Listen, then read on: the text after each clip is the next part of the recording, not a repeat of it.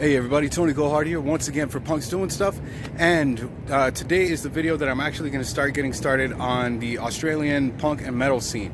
This is probably the third or fourth time I tried opening this video, and every time I just keep getting frustrated, so I'm just going to wing it. Anyways, I decided to start it here because there's this pretty cool little rock structure behind me, and I thought that might be kind of cool to look at, seeing as I just basically do videos wherever I am. So I am only here because I was stopping by to pick up some stuff at the store, and then I saw this thing. Anyways, we're gonna jump into the first band. This first band is a metalcore band from Byron. I believe it's Byron, Australia, and they're awesome. I have been listening to them for kind of a while, so I'm gonna drop a clip of it in right here, and then I'm gonna get some details of the band.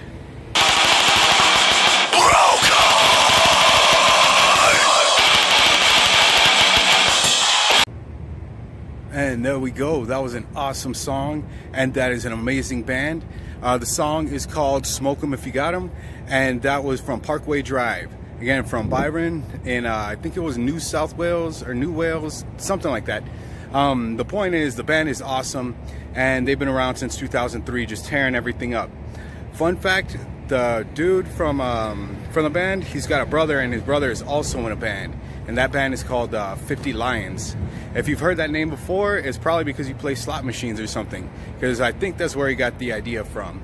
So we're gonna jump into a little bit of that band. They play more of like a hardcore punk, as opposed to you know, whatever you want to call Parkway Drive. So we're gonna jump into that, and then you guys can check it out, and then I'll get into some details on that band.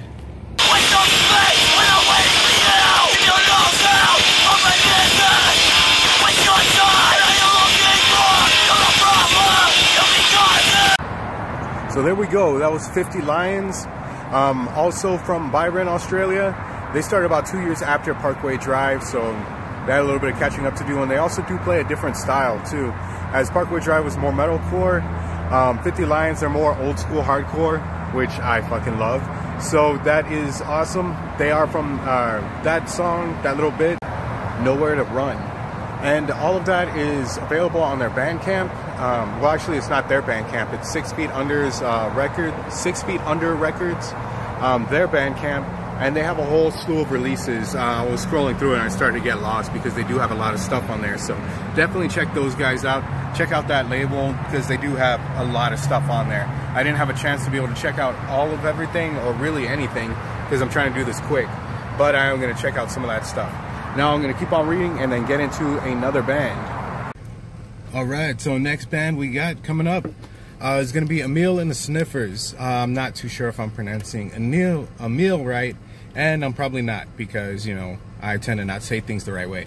Anyways, Amyl and the Sniffers, we're going to jump into them right now. I'm going to drop a little clip of one of their songs in so that you guys can check it out. To me, it seems kind of like very old school punk rock. A bit pub rock also, which is one of the things that they do classify themselves as. So you can check out that little bit of the clip right here.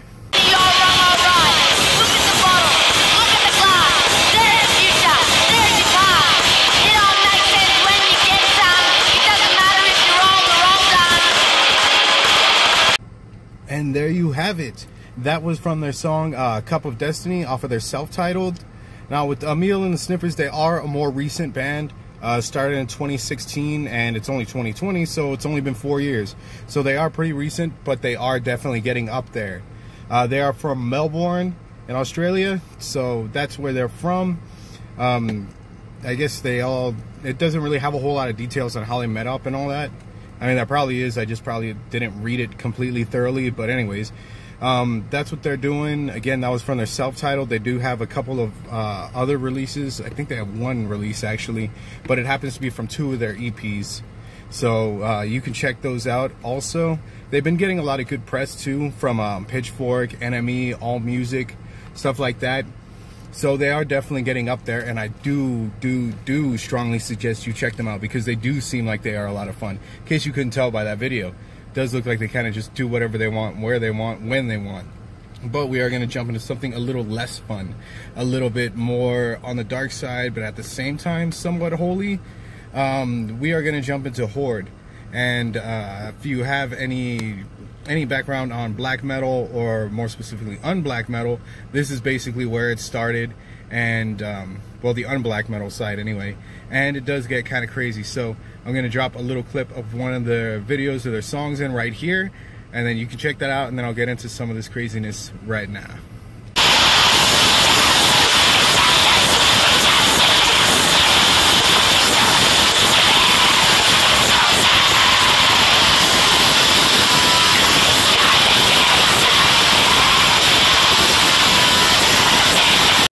So this next band that we're going to jump into is going to be another metalcore band. Actually, there was a lot of metalcore bands that I could have picked from, and I just kind of picked them at random. Maybe I'll just do a metalcore video someday, make it a specifically Australian metalcore video. Who knows? But this is another metalcore video. I mean, another metalcore band. I'm already jumping ahead of myself. This band is called I Killed a Prom Queen, and I remember that that name from a while ago. A good long while ago, and I remember hearing the name and seeing the shirts and all that crap. But they were, you know, they were around way back when I was still in school. This one was said that it starts up in 2001, so that's when the band started. I'm going to drop a clip. I might even be able to find a music video or something, but I'm going to put a clip of something down there so that way you can hear what it sounds like, and then I'll jump into a little bit more of the details on the band and, you know, their breakup, because they are not together. Actually, I looked it up and they have broken up. So just check this out, and then I'll be back with some more of the details.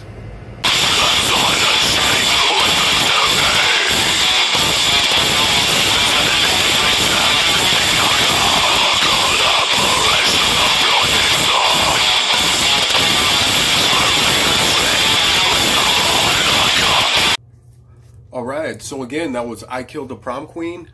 The song was called Say Goodbye. And with the band, they come from Adelaide, I think I'm pronouncing that right, Adelaide in Australia. I'm not 100% where that is, but if you're from there, that's where they're from. So that would be pretty awesome to be able to say, yeah, I'm from this fucking same place as them. They have done 3 studio albums, they've done a split, and you know, released singles and all that stuff. And with them, it's kind of weird to be able to track, you know, the active years, because it looks like they were on again, off again, on again, off again, and it looks like it was they started 2000 and then went on through 2017, but like I said, it was on again and off again. So they were doing their thing, and then I guess just kind of broke up for whatever reason. There is a long list of past members, so that means that something happened with somebody somewhere, something. People either came in, left, had their own reasons. And then a lot of people, I know generally people think, oh, well, you lost your guitarist, just get another guitarist or drummer or whatever. And it's not always that easy. You have to be able to find somebody who not only can do like the perfect timing and play good, but they also have to be able to get along with everybody else. It all depends on personality, attitude, stuff like that. All of it all combined together, and also being able to play, you know, what needs to be played. So there's a lot of different factors in there that a lot of people don't really think about. But so yeah, I'm gonna put links in the description for all of the videos, stuff that I put up, as well as social media accounts that I can find, Bandcamp and whatnot like that. Some way to support the band, because, you know, you can always support the band after they've already split up, and you never know, it might just force them out of hiding. So that's gonna wrap it up for this this first Australian video. I do want to get another one done. I'm gonna look up some other bands, see what stuff I can find. But again, that's going to be that for this. So hit the like button, subscribe, share the video. Some people might already know about these bands because a lot of them are like super new. But, you know, bring up some nostalgia and all that crap. So that being said, I will catch you on the next video. I don't know what it's going to be, but there will be a video coming soon.